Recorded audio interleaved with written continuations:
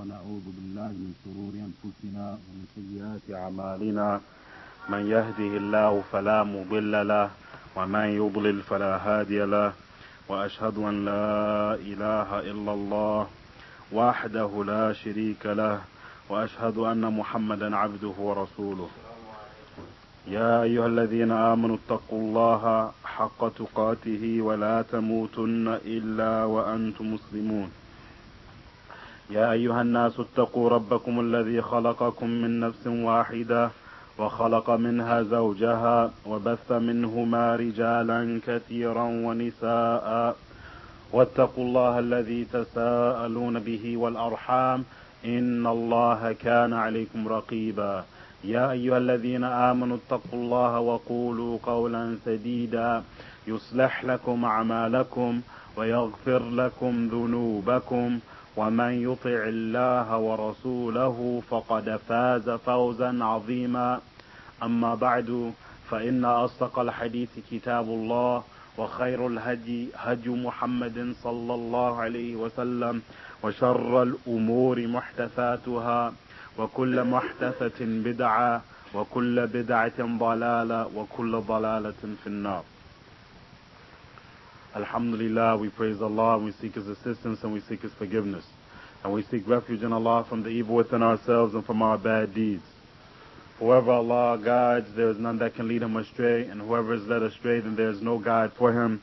I bear witness that no God is worshipped in truth other than Allah. He is alone and has no partners, and I bear witness that Muhammad is His slave and His messenger. O you who believe, fear Allah as He ought to be feared, and don't die except as Muslims.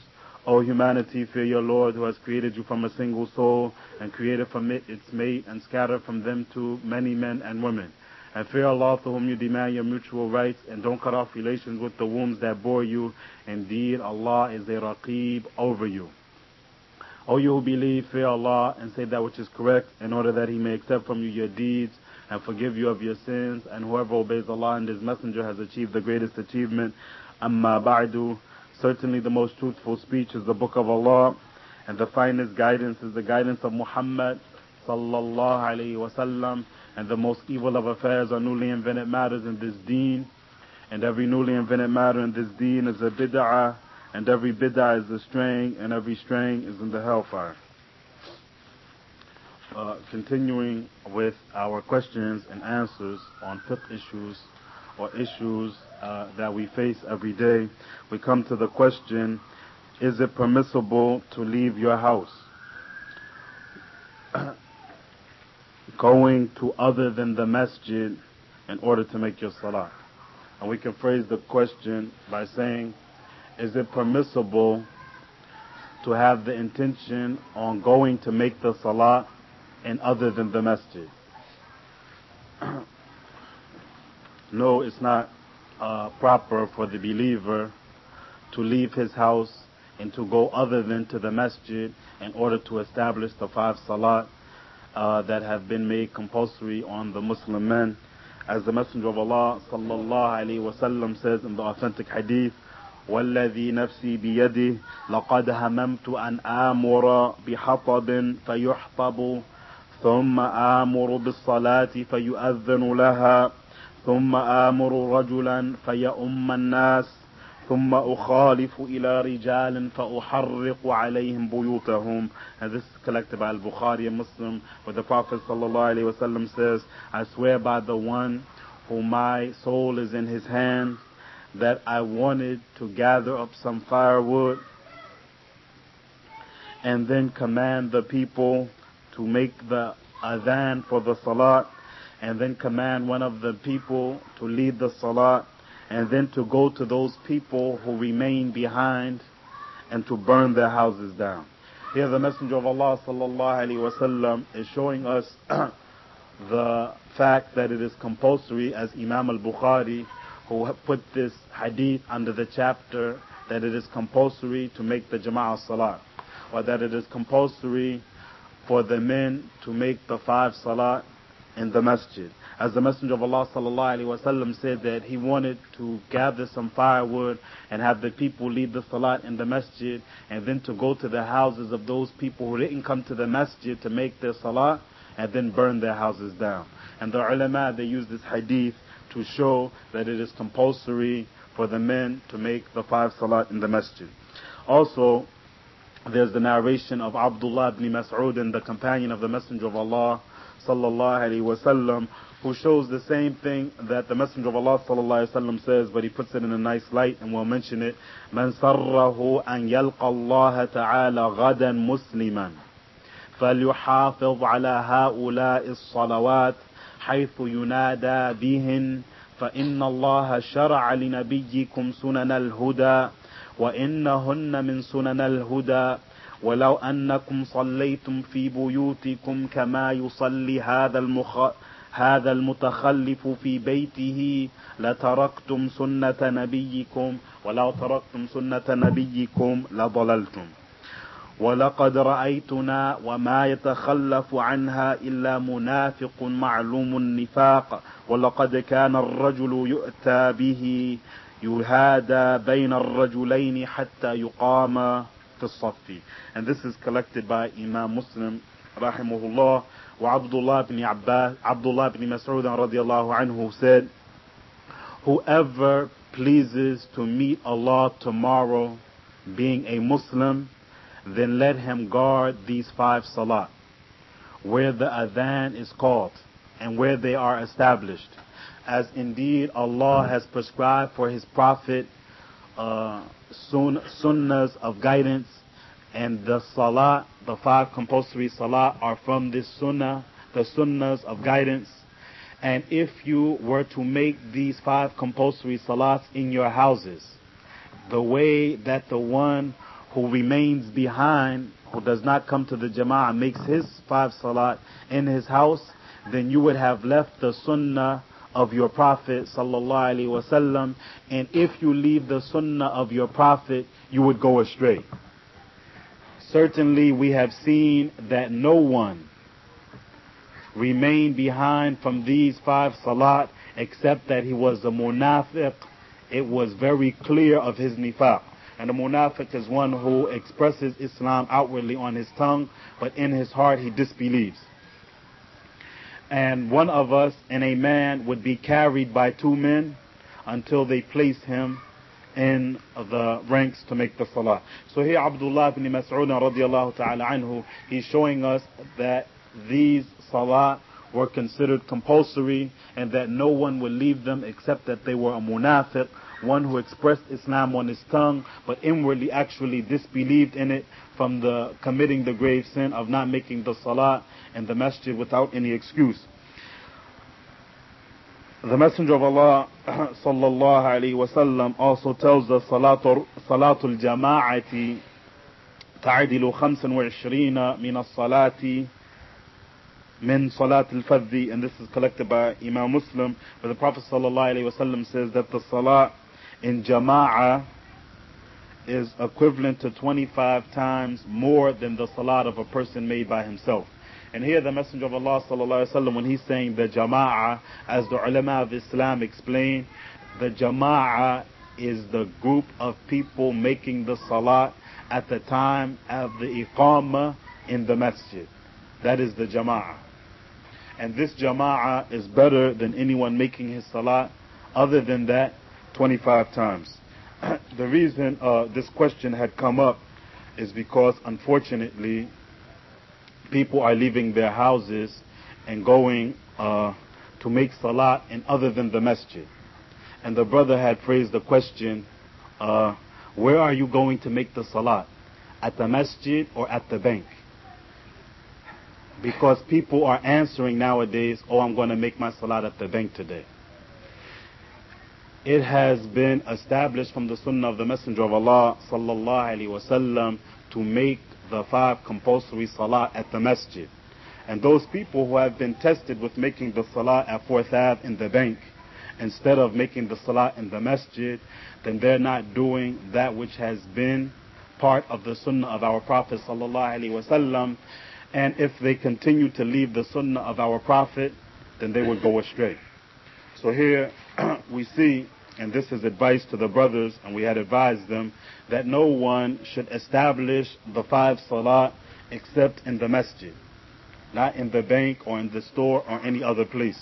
However, as the Messenger of Allah ﷺ mentioned, جُعِلَتْ لِيَ الْأَرْضُ مَسْجِدًا وَطُهُورًا, in the authentic hadith, that this whole earth has been made a place of salah and a place of purification, that wherever the Muslim is and the time of salah comes, he can establish salah wherever he is.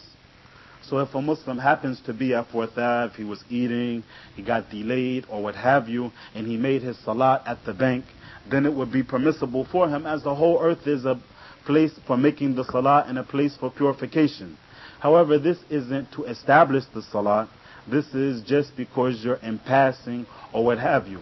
And whoever tries to establish the salah and other than a masjid, then he's not doing that which has been prescribed for him in Islam by our Prophet sallallahu alayhi wa ala alihi wa sahbihi wa sallam. So we should be aware of leaving our houses, going to the bank or other than the bank to establish the salah, as it's only been prescribed for us to establish the salah in the masjid. The next question: if I join the salah when the imam is in ruku', will that rak'ah count for me? If a person enters the masjid and he finds that the people have already began the salah, if he joins that salah and they are in the ruku' position or in the bowing position, and he joins in and starts to say Subhana Rabbil Azim often, does he actually catch that rak'ah, or does he have to make that rak'ah also? The Messenger of Allah sallallahu alaihi wasallam, in the authentic hadith collected by Abu Dawood, says, إِذَا جِئْتُمْ إِلَى الصَّلَاةِ وَنَحْنُ سُجُودٌ فَاسْجُدُوا وَلَا تَعُدُّوهَا شَيْئًا وَمَنْ أَدْرَكَ الرَّكْعَةَ فَقَدْ أَدْرَكَ الصَّلَاةِ. Here the Messenger of Allah sallallahu alaihi wasallam says, if you come to the salah and you find us in sujood or in the prostration position, then I command you to prostrate, and don't consider that to count as anything, talking about that rak'ah that you entered in. And whoever makes the ruku', then that counts as a rak'ah. Here the Messenger of Allah sallallahu alaihi wasallam is showing us a few things in this hadith, as he's not only answering the question, he is saying sallallahu alaihi wasallam that if you come into the salah and you find them in the prostration position or the sujood, then you are commanded to make the sujood. Don't wait until the imam stands up and then join to catch it, as you say, oh, that rak'ah, I already missed it, so I'll let that go and wait for them to stand up. But the Messenger of Allah sallallahu alaihi wasallam commanded us to join them in the sujood position. And this goes for any other position that we find the imam in and the Muslims in. When we enter, if we're a little late for the salah, that we join them in that position, whatever that position is. If they're standing, we stand with them and continue. If they're in the ruku' position or the bowing position, then we begin with them. If they are just coming up after ruku' back to the standing position again, the qiyam, then we go to the qiyam with them. If they're down in the prostration of sujood, then we go down with them. If they're in the sitting position, whatever position we find them in, we have been commanded to join the salat with the position that they're in, and not to wait until the imam starts up to start a new rak'ah. The Prophet ﷺ also establishes for us, as he says, whoever catches the rak'ah catches the salah. And here this word rak'ah, as the ulama explain, it means the ruku'. That whoever catches the ruku' or the bowing position, then he actually catches that rak'ah.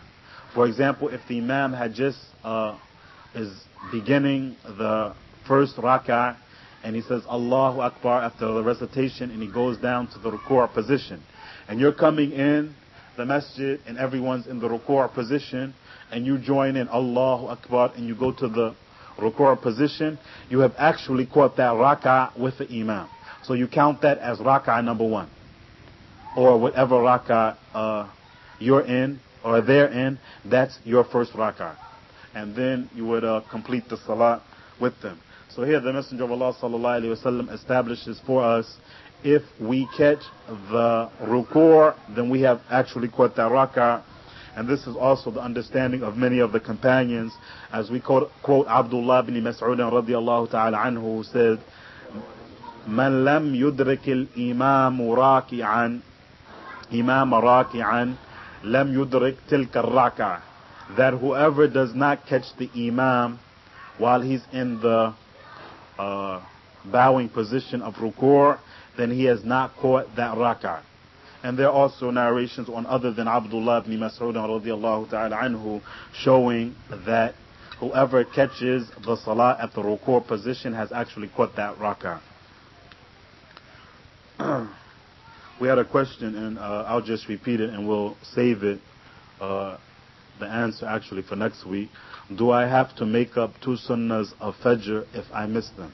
The Prophet ﷺ established for the believers to make 2 rak'ahs of sunnah before we make the 2 rak'ahs sunnah before we make the 2 compulsory rak'ahs of Salatul Fajr. If we miss these 2 rak'ahs, we make them up after Salatul Fajr, and inshallah next week we'll bring those hadith, as I had a little difficulty finding the hadith for this issue, so inshallah next week we'll bring that.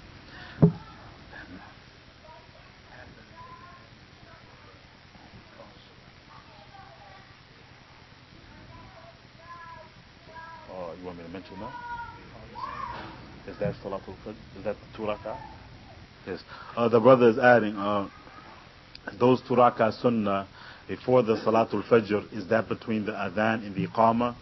Yes, it's between the adhan and the iqamah of Salatul Fajr. But we'll bring all of that next week, inshallah ta'ala. The next question is, tell me something that I can do to enter into Jannah. Tell me something that I could do to enter into Jannah. And I put this question here with the questions on the Salah, as we'll see that the Messenger of Allah sallallahu alaihi wasallam had answered this question in the chapters of Salah, as we have the hadith of Ma'dan ibn Abi Talha rahimahullah, who said, أخبرني بعمل أعمله يدخلني الله به الجنة، أو قال قلت بأحب الأعمال إلى الله، فسكت ثم سألته فسكت ثم سألته الثالثة، فقال سألت عن ذلك رسول الله صلى الله عليه وسلم، فقال عليك بكثرة السجود لله، فإنك لا تسجد لله سجدة إلا رفعك الله بها درجة وحط عنك بها خطيئة. قال معدان ثم لقيت أبا الدرداء فسألته فقال لي مثل ما قال لي ثوبان. And this is collected by Imam Muslim. Ma'dan ibn Abi Talha, the tabi'i, or the companion of the Messenger of Allah sallallahu alaihi wasallam, he asked Thawban, the companion of the Messenger of Allah sallallahu alaihi wasallam, tell me something that if I did it, I would enter into Jannah. And this is actually the question that was asked, that Allah would enter me into Jannah if I did that deed. Or I said to him, which are the most beloved deeds to Allah? So he was quiet. Then I asked him again, and he was quiet. And I asked him again for the 3rd time, and he said, I asked the same question to the Messenger of Allah sallallahu alaihi wasallam, and he says, I command you to make a lot of sujood, or a lot of prostration, referring to make a lot of salah, where the prostration is actually a part of for Allah's sake, because indeed you don't make a prostration for the sake of Allah, except that Allah would raise you a level in Jannah for that prostration that you made, and He would remove from you a sin for that prostration that you made. And then Ma'dan rahimahullah, he said, then I met Abu Darda, who's also a companion of the Messenger of Allah sallallahu alaihi wasallam, and I asked him the same question, and he gave me the same answer as Thawban. So here we see that the Messenger of Allah sallallahu alaihi wasallam has given us a deed that if we did it, we would enter into Jannah, and that is to make a lot of salah. And inshallah ta'ala, maybe next week or in one of the coming weeks, we will bring some hadith of the Messenger of Allah sallallahu alaihi wasallam to show us which are the different times of the day when we would make salah so as to make more salah.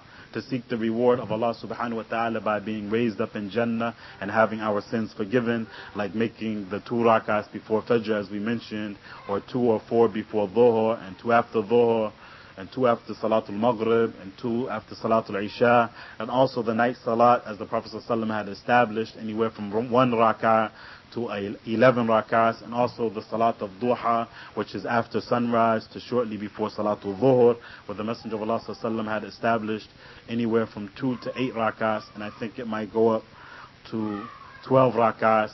And then the Messenger of Allah ﷺ had established for us other salat as we have mentioned, 2 rak'ahs for entering your house and 2 rak'ahs for leaving, the 2 rak'ahs for entering into the Masjid, the 2 rak'ahs that we make for Salatul Istikhara, the 2 rak'ahs that we make that we want to ask Allah subhanahu wa ta'ala to forgive us if we commit a sin. So inshallah ta'ala we will bring some of the text to show these times where the Messenger of Allah sallallahu alayhi wasallam had encouraged us to make salah so that we can seek this reward of Jannah, and we ask Allah subhanahu wa ta'ala for His Jannah. We also see from this hadith that tabi'i asked the sahabi a question, and that sahabi answered him with, I asked the Messenger of Allah sallallahu alayhi wasallam, and he said. And we always want to emphasize, as we're answering these questions, that we see that the people who came before us, that they made the answers to their questions. The Messenger of Allah sallallahu alaihi wasallam said such and such. The Messenger of Allah sallallahu alaihi wasallam said such and such, and this was always on the tongues of the companions of the Messenger of Allah sallallahu alaihi wasallam, as they are the ones who brought this deen of Islam to the rest of humanity, radiallahu anhum ajma'een. And for that reason, no one could underestimate the position of the companions of the Messenger of Allah sallallahu alaihi wasallam in this deen, as they are the ones who passed this deen on to the generation after them, after the death of the Messenger of Allah sallallahu alaihi wa ala alihi wa sahbihi wasallam. We also see that Thawban didn't answer the first time, though he knew the answer of the Messenger of Allah sallallahu alaihi wasallam, and this could have been for reasons, and maybe the most likely reason is the reason that the ulama hint to often, and that is the statement of the Messenger of Allah sallallahu alaihi wasallam, إن الكذب علي ليس ككذب على أحد ومن كذب علي متعمدا فليتبوأ مقعده من النار.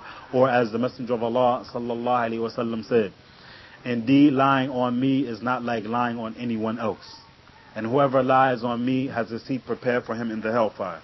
Because of this, many of the companions of the Messenger of Allah sallallahu alaihi wasallam and the ulama of Islam, the scholars of Islam, at times are hesitant to quote the hadith of the Prophet sallallahu alaihi wasallam for fear of lying on him alayhi salatu wassalam. So we also see the taqwa and of the companions of the Messenger of Allah sallallahu alaihi wasallam, that they tried their best to stay away from lying on the Messenger of Allah sallallahu alaihi wasallam, as they were bringing this deen of Islam to the people who came after them. We also see at the end of the hadith that Ma'adan ibn Abi Talha rahimahullah, he asked another companion of the Messenger of Allah sallallahu alaihi wasallam, and he got the same answer. He asked the same question to another companion of the Messenger of Allah sallallahu alaihi wasallam, and he got the same answer. And from that we see that Islam is the truth, and that Islam doesn't have all of those differences, because it's based on the Book of Allah and the Sunnah of His Messenger sallallahu alaihi wasallam. And if we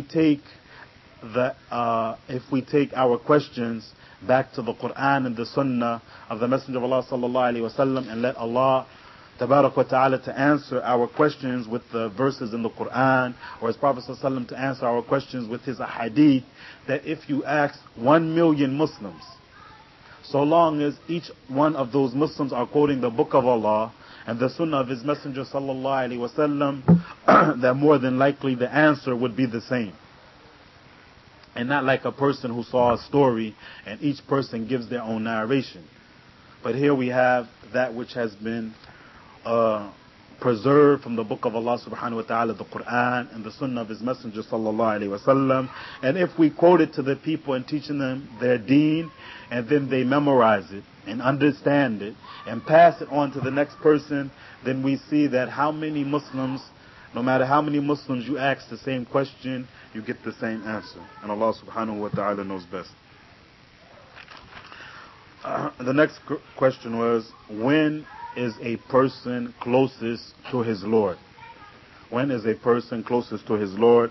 And the Messenger of Allah sallallahu alayhi wa sallam in the hadith of Sahih Muslim answered that question, أَقْرَبُ مَا يَكُونُ الْعَبْدُ مِنْ رَبِّهِ وَهُوَ سَاجِدٌ فَأَكْثَرُ الدُّعَاء. And this is collected by Imam Muslim, where the Messenger sallallahu alayhi wa sallam says, a person, a slave of Allah is closest to his Lord when he is sajid, or in the prostration position. So I command you to make a lot of dua in that position of sujood.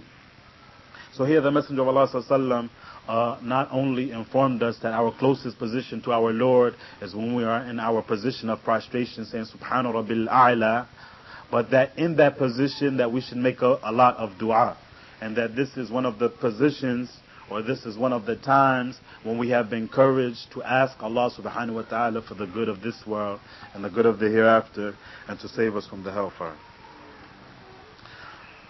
The next question is, I haven't memorized any Qur'an yet. What should I do when I'm making my salah? I haven't memorized any Qur'an yet. What should I do when I make my salah?